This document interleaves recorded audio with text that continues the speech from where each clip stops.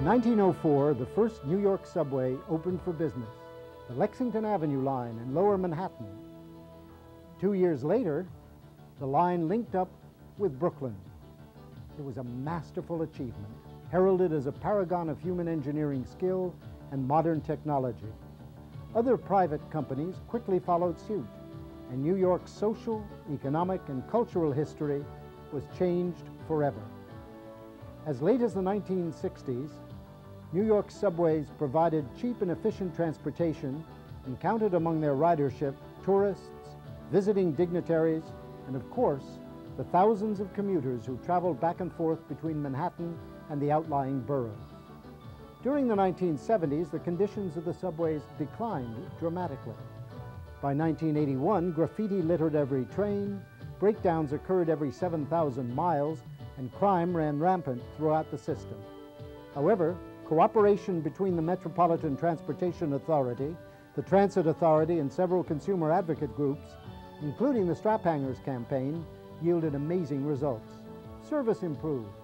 The trains were more regularly cleaned and maintained. By 1991, trains traveled an average of 30,000 miles before experiencing mechanical failures, and the stations themselves benefited from increased police protection and regular maintenance. Clearly, more must be done. Many riders feel that service is still unpredictable at best, and recent events have galvanized both city officials and the public to renew their commitment to safe subway travel.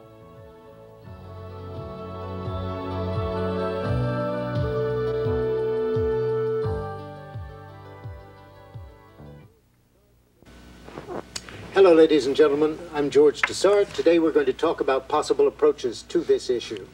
We have with us Ann Harrow, who is the campus coordinator and organizer of the Strap Hangers campaign.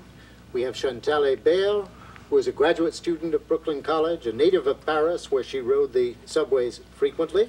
We have Lance Willis, who is a senior majoring in physics at Brooklyn College and is a former project director of the Strap Hangers campaign, and Alan Bowe, a sophomore and a major in English, who is the present coordinator of the Strap Hangers campaign.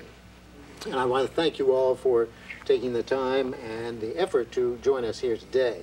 We also asked for a representative from the Transit Authority, and unfortunately there was no one available today.